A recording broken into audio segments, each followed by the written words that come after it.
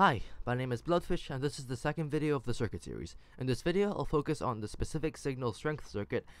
I don't know the exact name for it, but should be similar. And also its applications, which mostly include like combination locks. So I'll also include a small summary of combination locks, maybe different types, how they can be built, and how they can be paired with different circuits, so they can be better, I guess. So this video will technically be a combination of combination locks and also a circuit. So without further ado, let's get started. This may look fairly intimidating at first, but don't worry, it's relatively easy to understand. So if you don't want to understand the redstone, then the only thing I need to tell you, if you want to use it, is that the signal strength at the back always has to be 1 higher than the signal strength on the side. So if this is 5, then this has to be 6. So you can look at the redstone torch over here. When this is 6, it turns off. When it's 7, it turns back on. It always has to be 6, like 1 more, no less. So using this concept, you can split this into 3 different situations. So when this is below 6, when this is 6, and when this is above 6. So let's start like over here. When this is below 6. When this is below 6, then this subtracting comparator will subtract the side from the back. So 5 minus 5 is 0, so nothing will be outputted, and so yeah, nothing happens. But when this is 6, then 6 minus 5 is 1. This comparator will output a signal strength of 1. This will power this comparator, which will power this block, so the redstone torch turns off, and then this comparator also like carry on the signal, so this is also a signal strength of 1. And then when this is 7, however, so 7 minus 5 is 2, this comparator like outputs a signal strength of 2, which will power this comparator. However, you can see it doesn't work like that. So like this comparator also outputs signal strength of 2, which will then power this repeater. Now this comparator will detect, of course, side and back. Now you can see that the back signal on the side is bigger than the signal at the back, 15 and 2.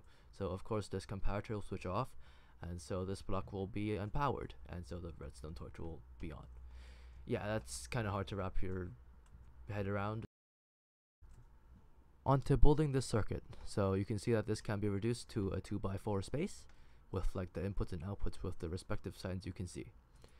So this amount of resources, so we start the building. Remember that this comparator always has to be set to subtract mode. Then redstone dust here, redstone dust here and here. Repeater here, comparator here, and also here.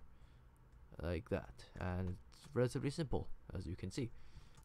As for the input for the specific signal strength circuit, we have 2 different types. There's one on the side, which will be the one to store your combination lock, and then the one at the back, which will be the one that you like manipulate physically, so you can have a corresponding signal strength to the one on the side, thus unlocking your circuit. So for the one at the back, you would have to have one that's more flexible. You can change the signal strength really easily. So for this case, I recommend using a lectern or an item frame. This is because they display the correspondent signal strength outputted really clearly. So like in this case, like when it's on page 6, it will output a signal strength of 6. And then like when the torch is in this position, it's like position 2, it will output a signal strength of 2.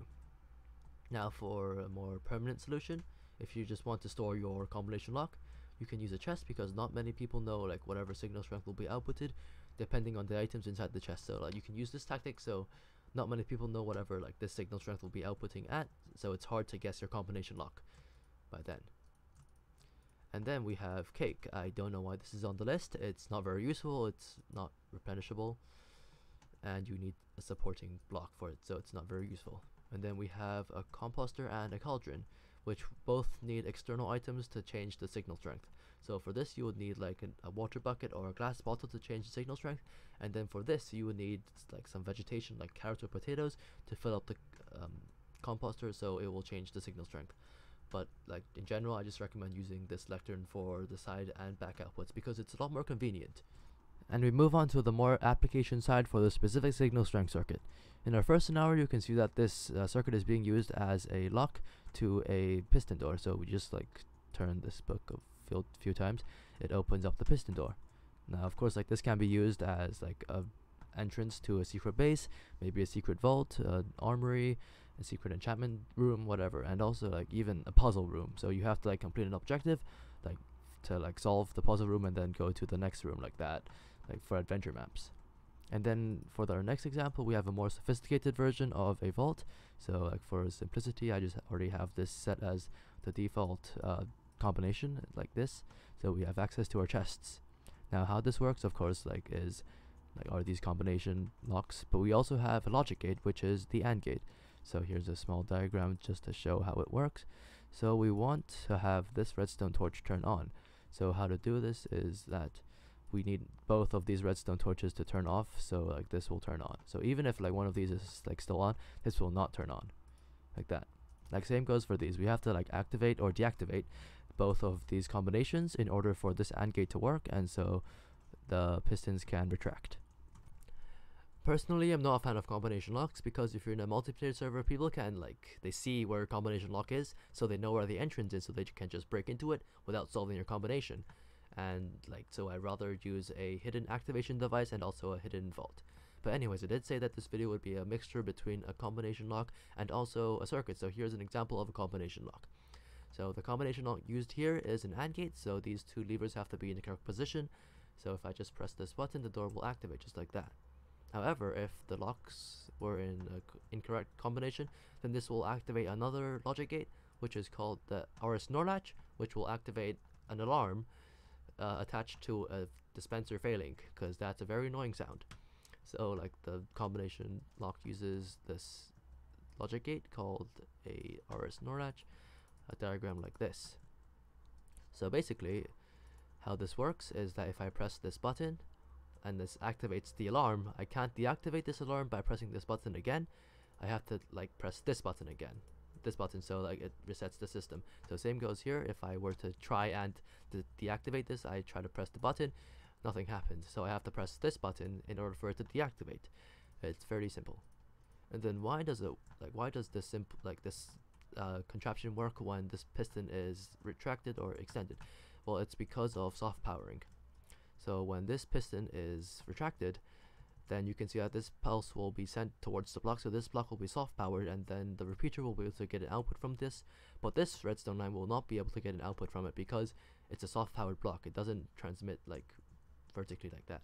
However, if this piston was like that, then the redstone wouldn't be able to reach this repeater, and it would just because the piston arm is invisible, it's able to go down from this block to this block, and thus activating this RS NOR latch, and so this can activate the alarm.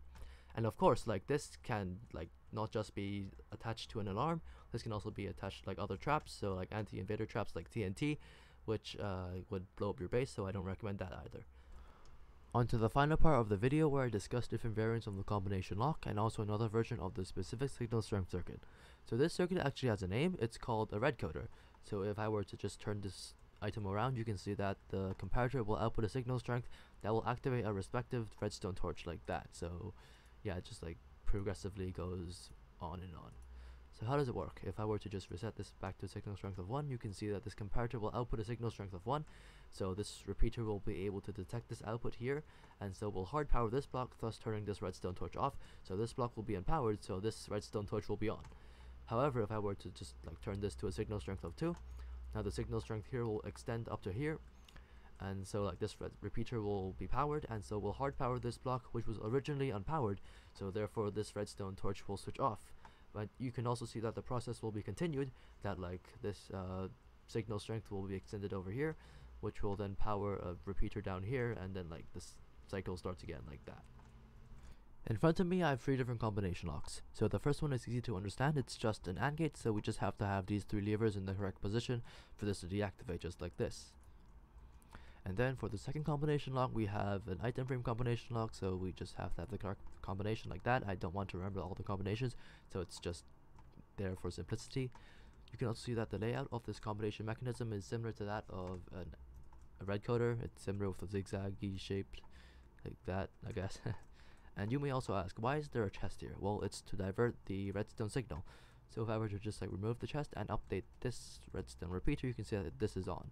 But this is not what we want. We want this redstone dust to activate this repeater, and this redstone dust to activate this repeater, not when this redstone dust to activate this repeater.